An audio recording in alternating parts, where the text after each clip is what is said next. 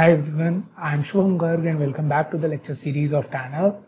So in today's lecture, we are going to see how to make a NOR gate, NAND gate, all these gates we are going to cover. Alright, after that we will be moving towards how to creating a symbol and creating a layout and everything. So here we are going to cover some of the logic gates. Alright, so first of all I am going to create a new view. Okay, and I'm going to give the name that is logic gates.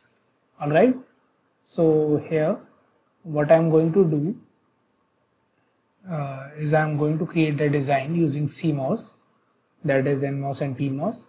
So first of all I'm going to go to generate 250 nm devices and I'm going to drag an NMOS. Okay, so first of all we are going to make let's say we make a NOR gate. Alright, so NOR gate that using CMOS. So that basically means that our expression is y is equal to a plus b whole bar. Alright, so since there is an a plus b, that means the PMOS will be in series and the NMOS will be in parallel. Alright, so here I have put two NMOS that is in parallel. Okay, and now I am going to put a PMOS in series. So I am going to select for PMOS here, and here I am going to put the PMOS in series. Okay, so our PMOS is the pull-up network and NMOS is the pull-down network. So I'm going to connect it with a wire here, and these are connected. Similarly, I'm going to connect these. Okay, and here, okay, let's just flip it. Okay, to flip, to horizontally flip anything, use H command, that is the H key. And to flip vertically, use the V. Alright, so I have used the H to flip horizontally. Similarly, I will add a wire over here as well. And now, okay, this one is for output.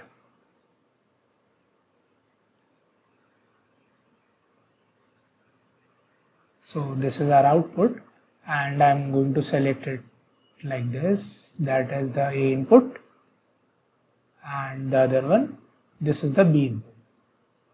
Alright, so I will just drag it till here.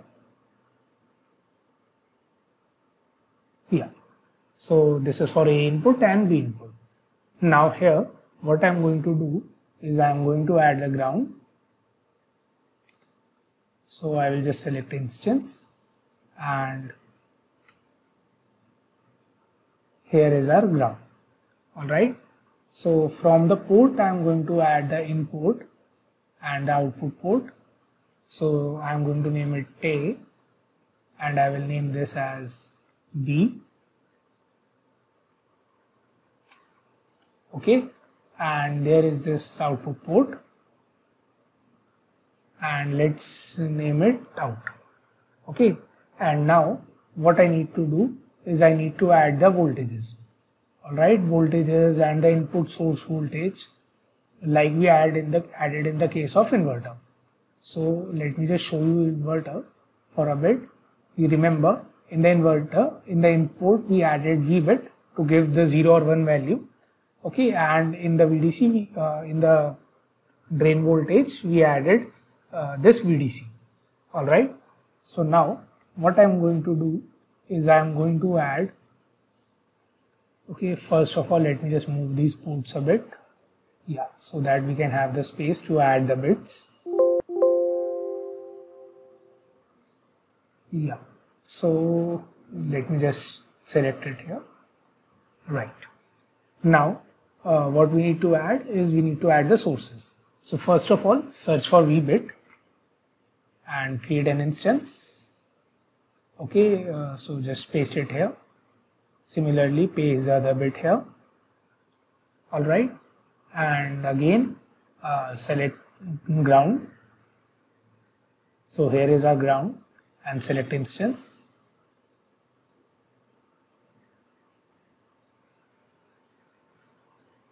So this is our instance for ground. Similarly, here is our VDC, that is, yeah, this will be in the sources. So here is the VDC, so I am going to create an instance. I am going to rotate it here, and negative terminal will be connected to ground. So here is this ground.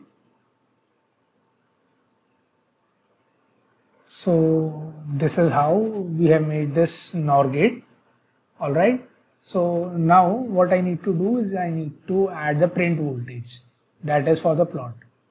Okay, so I'm going to add voltage print. So just search for voltage print here and just create instance. Okay, so I'm going to rotate it. Yeah, one voltage print here and another here. Alright, and one I'm going to add on the output.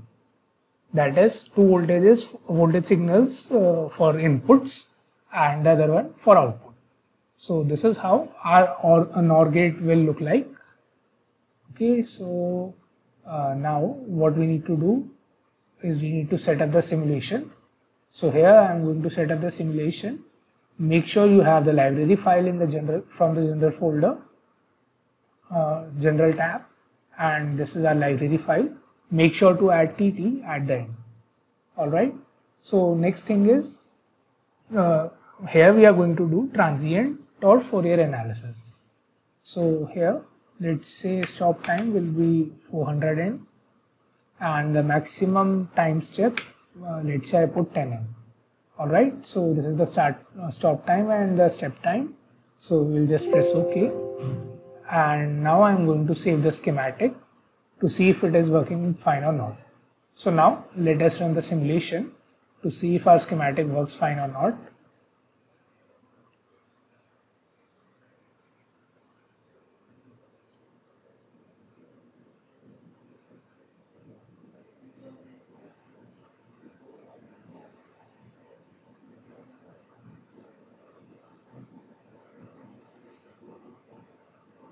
So here we have the graph. Okay, so let's separate the plots and let's see. Okay, so according to the truth table, when both the inputs are 1, for OR gate the output is 1, but for NOR it is 0. When both the inputs are 0, it is 1. So it seems that our circuit is working fine. Okay, so you can see one thing, that this V bit is basically having the same bit value. So that's why it is giving the same waveforms and output accordingly. So we can only verify two cases from here. That is when both the inputs are 0 or when both the inputs are 1. Alright, so now let's say we need to verify other input, that is when one is 0, other is 1, like that. So for that what we need to do, okay, I will just close it. So here in this V2 you can make a change in the bit pattern of either V1 or V2. So here you can see this is the bit pattern. So I am going to change it like this. Okay, and now I am going to save it, and now I am going to run it again. Now there will be different bit patterns. So we will see in OR gate when the inputs are different, the output is 1, but here output needs to be 0. So we will just see if our waveform is working fine or not.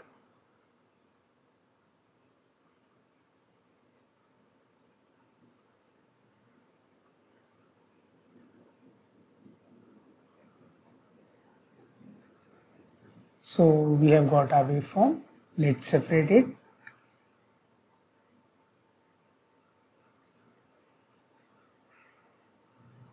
Okay, there is a lot of noise in this.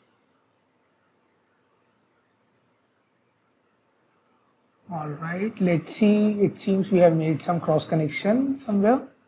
Okay, that's why there are a lot of spikes.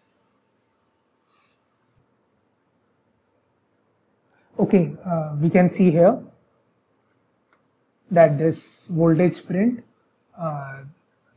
have made a connection here. Okay, so I will just rotate it like this. Yeah, I guess due to this there was the problem, and this was our pattern. So this is even 10-bit pattern, and let's say this is also a 10-bit pattern. Alright, so let us run again.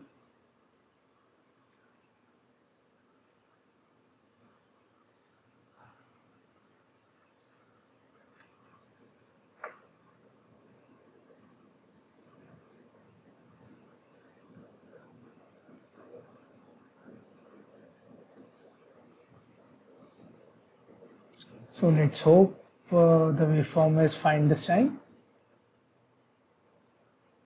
Okay, again there are a lot of spikes.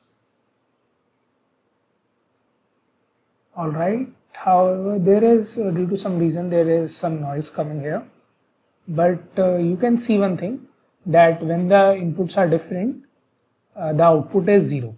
Alright, that is, it is behaving as an OR gate. So we will see why the outputs are, why these spikes are coming.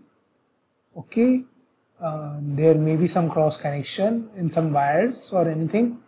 That's why this noise is coming. Alright, so anyway, the motive of this video is clear, that is creating an OR gate.